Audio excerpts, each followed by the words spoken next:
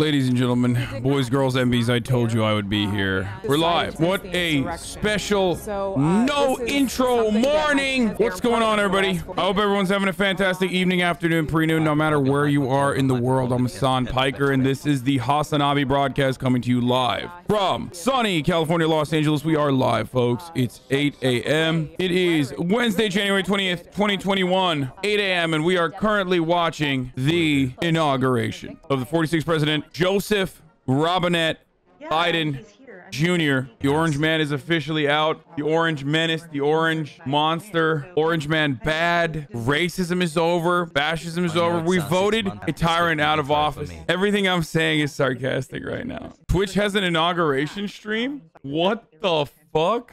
The Honorable Michael R. Pence and Mrs. Karen Pence. As the Pences step out onto the platform, head to their seats. Oh, riders for the flag, yes. Yo, this shit is hella sleeper, by the way. I was trying to tell you guys earlier, like, listen, y'all are probably not used to this because this is like the first ever inaugural address that you've like been excited for because you hate the president. But inaugurations are just like fucking total sleeper. I mean, I'm doing it because you guys were yelling at me last night to cover it. But I'm just letting you guys know that, like, out of all the ceremonious shit that we've covered, this is perhaps the most idiotic one. Anyway, let's do it regardless, you know? All right. Welcome to the inauguration, folks. It's literally the Oscars, but for ugly people, because DC is Hollywood, but for ugly people with a lot more power, of course. Well, maybe not as much power as The Rock, but like more power than, I don't know, fucking Brad Pitt or something. That's it. We are back. Look at that. Coverage from every angle. From every angle. 360 no scope, baby. That's not okay. I didn't mean it like that. I didn't mean it like that. I meant like they're covering it from all angles. The inauguration, you know? As I was saying, boys, now the bolo tie is on. Now you might be wondering, why is the bolo tie on? Well, that's because it's a special occasion. What is the special occasion? Well, the end of racism. Folks, we did it. Please go on, pat yourself on the back. We did it, folks. Hold on, I'm looking up copyright free celebration song.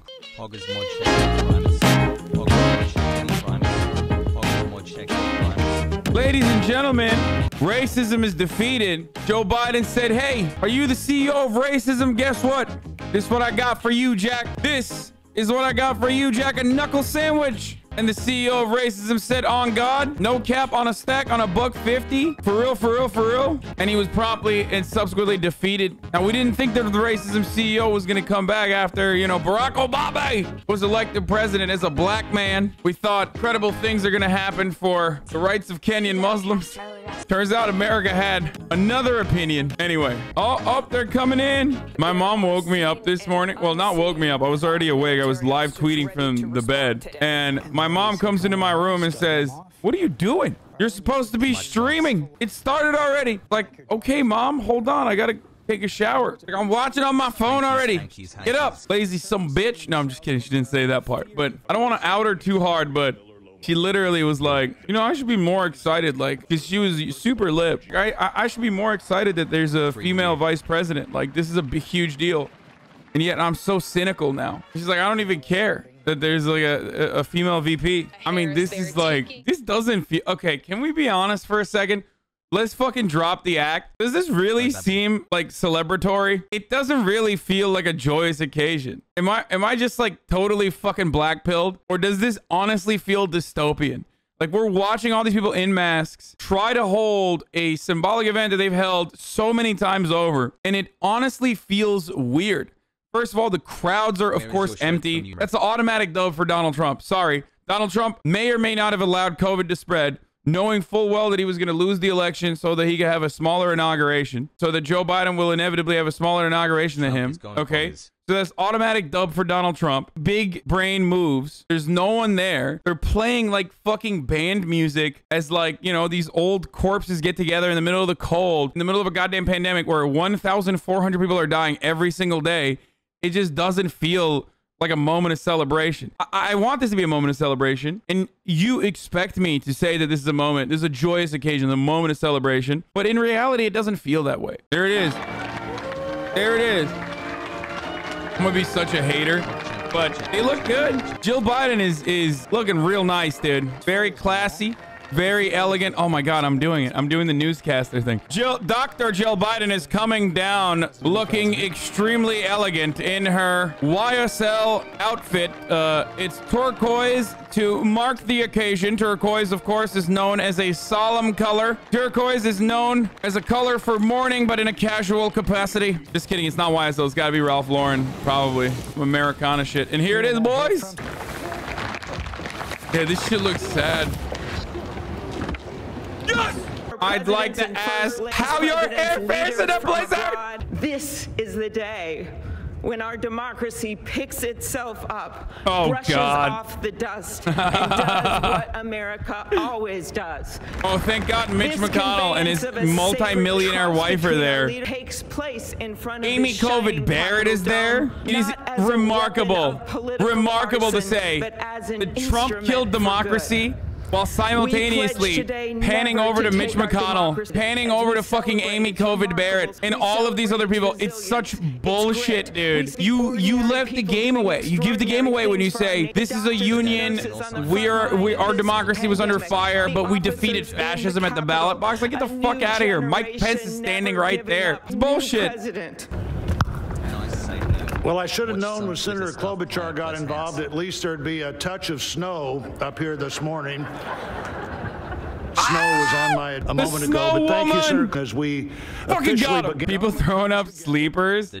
Bro, what did you think? Y'all got spoiled. Okay, this is so boring. I'm gonna lower the audio for a second. Blah blah blah. Everyone's gonna say the same exact thing. Democracy we thought was gonna be over, but hey, look at us celebrating side by side, hand in hand. Mitch McConnell's here. You know, we're gonna all have a fucking orgy after this. You know, it is probably yet another incredible example, or yet another incredible moment where, like, if you're a crank, okay, if you're an average political understander and you look at American politics and you listen to people saying for the past 4 fucking years, like, how Donald Trump's a fascist, orange mango Mussolini, orange Mandingo, whatever. Like, you know, he's fucking ruining democracy. He's killing democracy. He's killing democracy. He's killing democracy. And then you turn around and you're like, well, here are all the people he killed democracy with.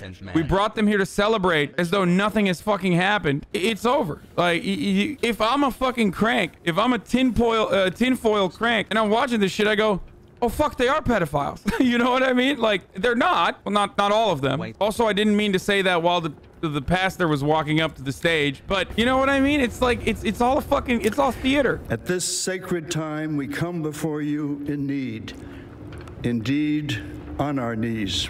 Yet I don't know about you guys, but I'm fucking praying for the content, boys. I have my hands open. I am staring up at the sky and I'm saying, content gods, why have you forsaken me? As Americans celebrate the orange man leaving office and the symbolic transfer of power, I say to myself, where is the content? Weird channel die now? Yes, it's over, folks. Because everybody knows politics is done. After Donald Trump, politics is over. Pog, dude. I'm pogging so hard right now. This is what I mean, though. This is what I mean by when I say, like, it's kind of sleeper. It's like a whole bunch of this shit. Ladies and gentlemen, here for the singing of our national anthem, accompanied by the President's own United States Marine Band, please welcome Lady Gaga. Oh my God! What? Yeah, what was I thinking when I said liberals are not going to be content? They're so grandiose and ridiculous. She's got a golden mic. Of course they're going to be fucking content.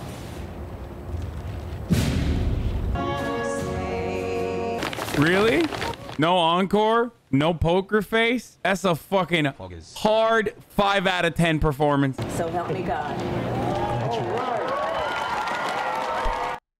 Y'all remember when my agents asked Kamala Harris's team to come on an interview on my broadcast, and the team looked up, I guess, like any of my videos of Kamala Harris and were like, no, we're not gonna do that. Why would we do that? Wait, what are they playing in the background? They used to, like, literally, the berserkers. They used to call them Dilip. What? So that they can destroy Oh shit, it's J-Lo! the motherfucking K-Hive.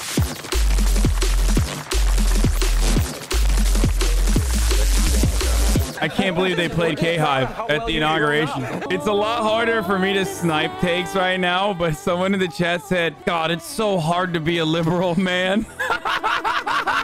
It really is. Shit is embarrassing, dude. At least like Republicans have no fucking filter. They don't care. They don't understand what's going on. They're like, what do you mean? Of course we're gonna have Ted Nugent come up and sing, you know, we're gonna put a boot in their asses the American way. Like, that's how we're supposed to do it. When you're a liberal, you're like, oh, this is kind of whack. Like, you know, a lot of people died and this is just like, it just like literally doesn't feel happy. Or maybe it's just for me. I don't know. God damn. Damn, bro. She sang the fucking... She parted the clouds with her singing, dude. Okay, J-Lo's the GOAT. Never mind. I'm sorry. This is the first inauguration in the history of America where J-Lo was the warm-up act for Chief Justice Roberts. With that, it is now my distinct honor to introduce the Chief Justice injected of directly the into my Supreme veins, Court of the Amy. United States, I'm a the sick presidential freak. oath to the next president of... Dude, Hunter Biden's looking so hot. My king, the real president, dude. The shadow cabinet. Jr. do solemnly swear. I, Joseph Robinette Biden Jr. do solemnly swear. Bro, what is that Bible, dude? So help me God. Congratulations, Mr. President. Bro, that Bible that it's over. He swore in. Bro, that is the first edition Bible, bro. That's the Bible that Jesus wrote, dude. Yo, Jesus literally wrote that Bible with his hands, dude. What the fuck is that Bible, dude? Bro, where is QAnon, dude? Hey, by the way, chat, I'm gonna need an update from your families, from your QAnon families on like how they're coping with this when we're done with this process, because I need to understand, like, so what happens? Like, you know, Joe Biden is now president. Uh-oh. Everybody's watching it. Donald Trump literally left in the most pathetic way possible. I thank my predecessors of both parties for their presence here today. I thank them from the bottom of my heart. And I know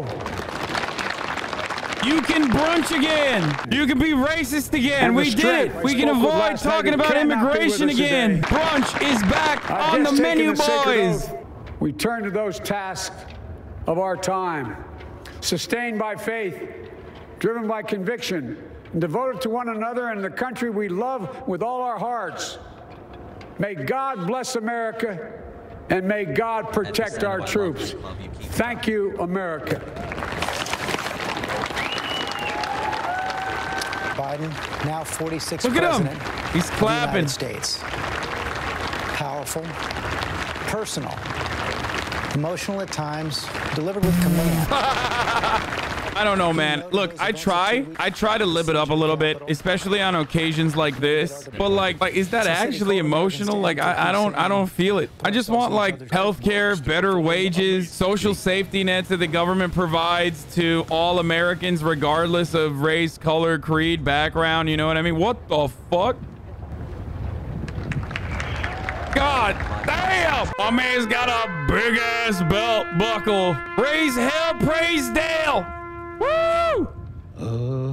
Remember when he wore a Barry Sanders 20 jersey and everybody thought he meant Bernie Sanders 2020 and everyone was mad at him? Apparently a bunch of fucking Republicans are so upset that he attended and he sang at the inauguration that they were like, we need to boycott him. He ain't a real one, brother. Look at him. He's hugging black folk over there like Obama and Bill Clinton. God damn it. Not quite social distance there for Garth Brooks. Hugs there. Former President Bill Clinton, former First Lady. Oh my God, he's kissing people. He's kissing people. He's not socially distancing. Wait a minute. Is this the plan? Trust the plan, boys. Garth is with us. He's giving them that Chinese virus. So much of this was speaking directly to Donald Trump supporters or those who may be doubting Joe Biden's legitimacy. He said, we won this. This is democracy. You are... It's so weird that I mean, this is like, I'm sorry, but it's so weird to like center your entire fucking speech and what like your announcement is going to be as president, what you're going to do as president, around people who think you're a blood-sucking pedophile vampire. It's weird. Like, obviously he's gonna say, you know, I'm your president too. But like, That's the most that should be. Like, where is the unity? Like, how are we gonna have unity when, like, on my other monitor, I'm literally looking at QAnon theories. I'm trying to figure out what they're doing right now. Like, how are they coping with the reality that Donald Trump is no longer president, and like everything that the Q had promised them is a lie. They don't hear you. They don't hear you. They only hear Donald Trump. Okay, I don't know why you speak to them. Speak to those who got you there, brother. And speaking to those who got you there is not just about, like, here's the first black Capitol Hill Police Department chief or something. Speak to those who got you there by addressing their needs. And he kind of did that a little bit. He talked about how this is a nation that is, you know, suffering currently, and that's good. That's understandable. But it is an inauguration. It is a largely symbolic bullshit event. So it's not supposed to be. You can't tell 40% of the country to go fuck themselves. First of all, you can avoid them. You can stop acting like they're fucking serious. You can stop acting like they're legitimate. Motherfucker, people avoid the left all the goddamn time. Stop treating Republicans the same way. Stop normalizing Republicans. Just stop it. Also, they're not 40% of the country. They're like around 50% of Trump supporters who think the actions that Donald Trump took and like the storming of the Capitol and shit were justifiable acts. So those guys are gone. That's a GG. You know, just move on and they will forget. Okay, that's all you can expect. People always say, like, you cannot avoid Republicans or you just can't act like they don't exist. Meanwhile, 75% of the country believes Roe v. Wade should be the law of the land. And yet, if you ask the Republican Party, they make it seem like 90% of the country is literally on board with abolishing people's civil liberties and access to get abortions, destroying the bodily autonomy of women. So they do that shit all the time for their own fucking specific policy goals and their own agendas. They act like the entire country's on board, and they do everything they can to fight for those goals, especially ones that are aligned with their long-standing ideological agenda for their party, for the future of capital owners and conservatism in general. You can't say fuck you towards 40% of the country just as minorities who are being ignored and being screwed. Yeah, and by the way, this isn't to say like it's the same. Ignoring like racist Andes and moving along and clearly defining what your goals are that will be helpful to those racists anyway is not the same as ignoring the existence of marginalized people and, like, you know, legislating against their better interests. It's just not the same. So yes, I do think that you should just say, look, I'm going to be your president whether you like it or not. Okay, I'm gonna tell you right now, folks, all the racists in the audience, if you're in here watching, if you're in here hate watching, I am going to be such a fucking tyrant. If I ever had power, I'd be so tyrannical towards you. I would give you that government healthcare, baby. I would give you that fucking government healthcare, whether you like it or not. I'd give you that $15 minimum wage. Oh my God, I'd be so tyrannical to you, dude. You'd be able to not die because you can't fucking afford insulin, dude. That kind of tyranny, baby. You'd get dental care. Ooh, I'd be so tyrannical with that, dude. I'd be so tyrannical allowing unionization to happen in this country. You know what I mean? So you could have collective bargaining agreements and get better benefits, more power over your workplace. That type of fucking real tyrannical nonsense. You know, I'm a monster like that. That's my fucking tyranny. Again, these guys are all crooks. They're liars. They're phonies. They're evil. But also, you know, look at us coming together.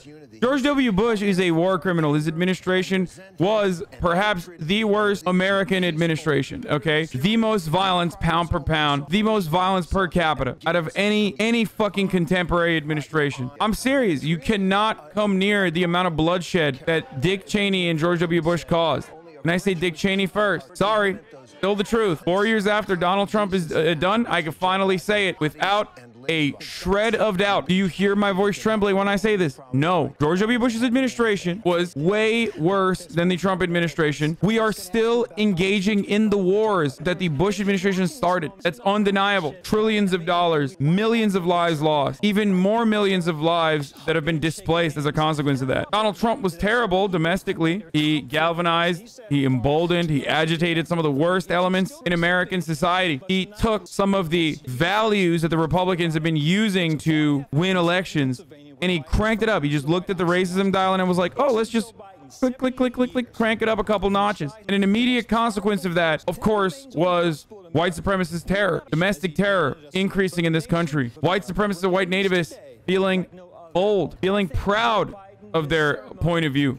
And that was truly devastating. Make no mistake. Don't forget that this didn't happen in a vacuum. That the Republican Party has played a significant role in this because Donald Trump is the Republican Party. He always was. And he always will be. He is, despite the fact that he is a billionaire, born with a silver spoon in his mouth, spoiled, sassy bitch who loves drama, he is very much a better representative of those voters on the ground that vote for him. The small business, from the small business tyrants to the union electricians. Donald Trump was a great demagogue, and he was a very successful Republican president. And that's why we saw so much death and devastation. Because he operated like a good Republican president would do. And that's precisely why he will be remembered like Ronald Reagan by the Republicans. Ronald Reagan was also a fucking horrific monster whose actions still harm this country. His deregulation, his tax cut, and so will Donald Trump's. Celebrating those who brought him there to the dance. From Mike Pence to Mitch McConnell to even fucking Ted Cruz, who literally until the last moment was acting as though this election was stolen, emboldening those who wanted to siege the Capitol, bringing them along for the ride. And shaking hands and hugging and kissing one another. I mean, that's bullshit. You can't have it both ways. You can't say that these guys are purely evil, which they are, and then also sit there and be like, we got to unite with these pure evil pieces of shit. Doesn't make sense. So I thought this speech, as Mark said, it was full of cliches, but it was very dark. It was actually, you know, not unifying. It was actually quite divisive. It's very difficult. Yeah, unify with these freaks. Come on. Go ahead. They will tell you that you are evil. They'll tell you that BLM is evil and violent while storming the fucking Capitol where 5 people die. They will tell you that Antifa is the violent ones while white supremacists go out and literally fucking engage in hate crimes that end up killing 5 to 20 people. There is no unifying with these people. They don't want unity. Republicans benefit from the polarization. That way they can make it seem as though they're different than the Democrats. The more you try to hug and kiss them, the more they're going to say, look, this hug and kiss is bullshit. They're saying we're white supremacists. Don't hug and kiss them. Hassan, you are such a pepega, says anti-censor. The world has not ended. We are back. We are alive. And Joe Biden is now officially the president. Protesters, I know Millie peeled away from the crowd there, but apologized for that, knew that was wrong.